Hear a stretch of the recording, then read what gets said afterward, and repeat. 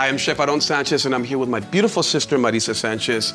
And we have both grown up in El Paso, Texas, but we come from a long line of great Mexican chefs.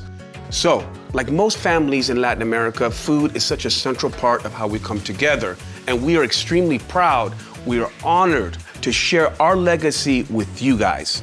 So, we have chosen 4 delicious recipes from 4 distinct, yummy Latin American countries. And you know, for me, one of the things that's essential and extremely important to my cooking, I never, without a doubt, compromise on freshness of ingredients and their unbelievable quality. Now, serrano chili, grab a couple of those. Yep, and then we need a little habanero. These have a beautiful taste. I mean, for me, they're very tropical. Floral. Floral, they taste like the sun. So I think we're good with the produce. Yes. Let's rock and roll over to the seafood. Wow, look at this beautiful seafood. Are you kidding me? This is the real deal right here. Thank you. You have a great day. Here are the ingredients that are gonna give us that authentic sabor, that flavor, right? We need some frijoles, right? Some refried beans. Black beans? Yeah, black beans is the way to go. So good stuff. I think we're rocking and rolling with that, no? Think we have everything we need? Should we get cooking? I think it's time. All right, come on. let's go. One of the most iconic dishes for me is a ceviche mixto, okay? My favorite. Absolute classic from Latin America. Very Peruvian. Very Peruvian. Yeah. These ceviches, they're acidic, they're bright. They open up your palate. Yep. It's just a great way to start a meal. Each one of those different shellfish and fish really do have their own little mission in this whole beautiful ceviche. Take a little bite of that. So just be cool. All right, so here we go. Don't want to overload you with the onion. That's delicious. So fresh, tasty, very well balanced. Let's talk about Mexican Huachinango Veracruzana Tostada.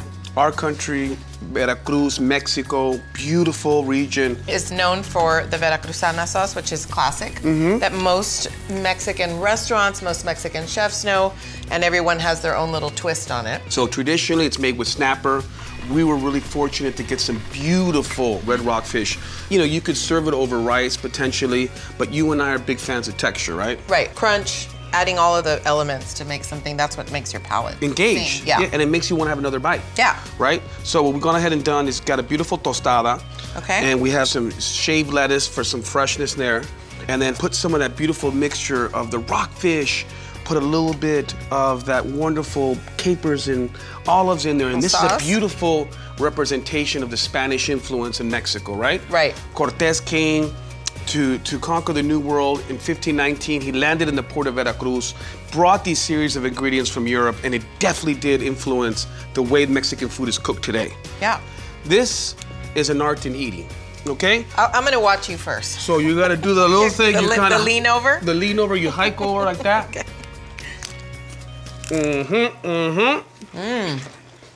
Very good. Now we're gonna go to the Caribbean, to Puerto Rico. They're such lively people, just every single bit of everything they do, their food, their music, everything. They're Everything's just a party, a fiesta, always, right? Always, so good food. Absolutely, and this is what I love about this, because this is a super accessible dish that is that beautiful slow cooker, pollo guisado. It has a lot of influences from Puerto Rico, from the carrots to the beautiful olives. We've taken some chicken quarters and we've actually slow cooked that for a little bit with some beautiful sazon, some tomato, bunch of different spices. It's gonna be great for Sunday dinner. Absolutely, right? So I'm gonna go ahead and serve you a beautiful bowl, and it's all about that broth, girl. Are you garnishing it with what? With a little bit of queso cotija. Okay. Okay? Put a little bit of parsley if you want, or a little cilantro, and get down with that, okay? Smells delicious. Isn't it? Yeah. All of these really traditional things just kind of are something that remind you of childhood and a lot of family memories. What we have here is some beautiful Salvadoreñan pupusas with curtido, right? So this beautiful sort of pockets of love that have pork, cheese, and beans in there. They're wrapped and enrobed with masa. They're griddled.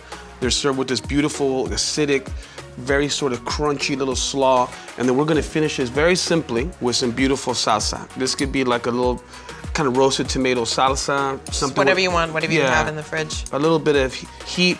You're going to be generous and liberal with it. What's nice about the pupusas, and especially in El Salvador is everybody makes them differently. Yeah, you go into any of the major metropolises in El Salvador, and you see these little stands peppered throughout the barrios and the communities there, okay? All right, so let's have a little taste here, mamacita.